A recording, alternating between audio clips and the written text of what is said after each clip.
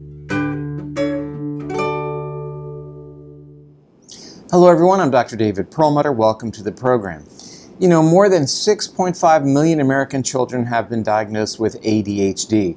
Basically, you know, parents believe, based upon perhaps what the teachers are telling them, that their child cannot pay attention in class. And really, a very compelling part of that statistic is that 2/3 of these children are being placed on medication.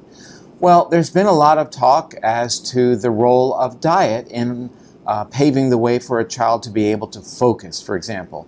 And a lot of research has been done, for example, looking at the omega-3 DHA.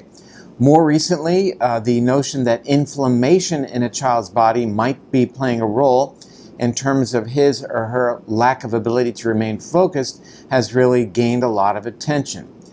What we understand is that when we nurture gut bacteria, it tends to reduce inflammation in the body. So you may wonder then, could there be some correlation between the amount of fiber that a child consumes and his or her ability to pay attention, in other words, remain on task and become less distracted?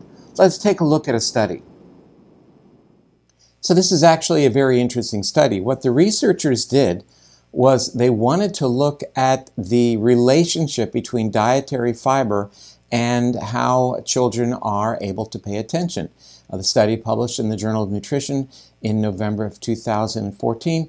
They took 65 children aged 7 to 9 years and they followed them for 9 months.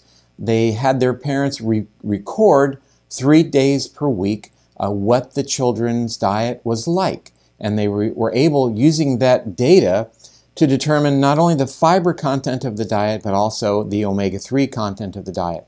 Now, the children at the conclusion of the study underwent a test of their ability to pay attention. It's called the flanker task.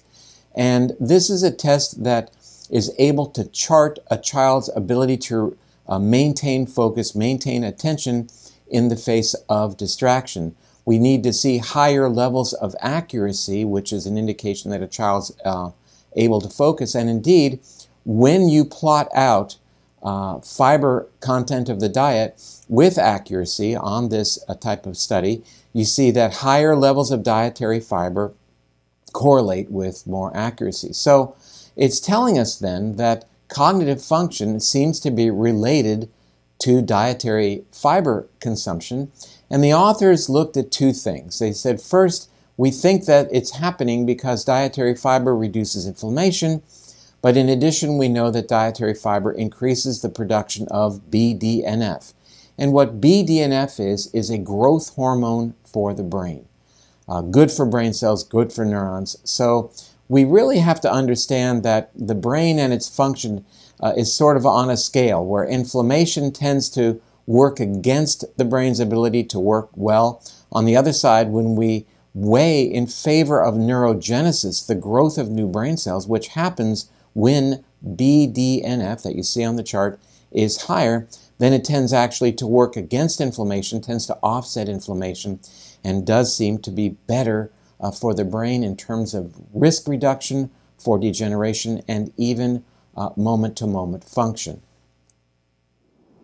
So this was a really interesting study, again, showing a correlation between higher levels of dietary fiber and better ability for children to remain on task, to be less distracted, as demonstrated by the study. The flanker test is what they used. So again, you know, there may be a time and a place when a medication is helpful for a child with difficulties paying attention. But I think that, you know, above all, do no harm. We've got to first look at the diet. I think this is really interesting data. Hope you enjoyed it. I'm Dr. David Perlmutter. Thanks for joining us.